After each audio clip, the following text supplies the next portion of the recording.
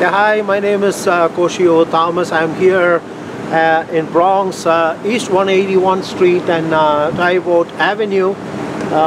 Last week we had what I can say, New York City has not seen a fire like this in the past 30 years. And it's really a big tragedy. A lot of lives were lost.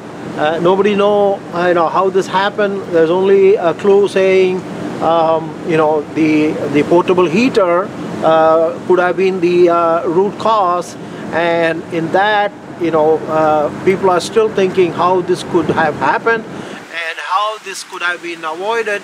But whatever it is, we all are praying, including with the community here. They have the funeral service today, and we all are praying, let this kind of incident not happen again. But every day is a learning day, every minute is a learning minute. And the thing is, we all are thinking, how could this have been avoided? There's a lot of problem going on in the world, and our thought and prayers are with the victims, the family, most of them in the hospital. Most of them are suffering in this cold weather. If you look at the building, they actually 3 or 4 floors have been damaged, and people still actually, walking like helpless, homeless.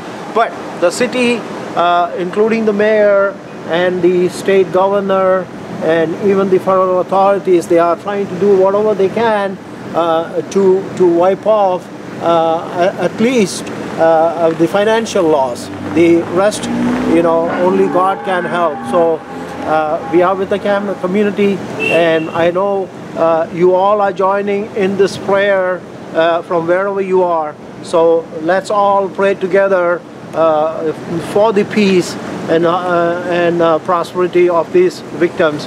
And we are all praying, let not this kind of incident happen again. Reporting from East 181 Street, Tyboat Avenue.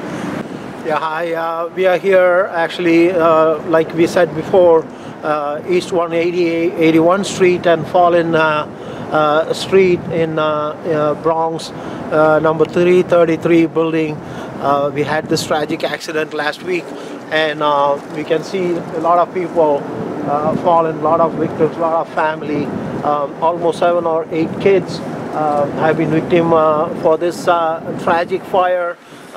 In the New York history, almost in 30 years, they have not seen a fire accident or incident in the 30 years history.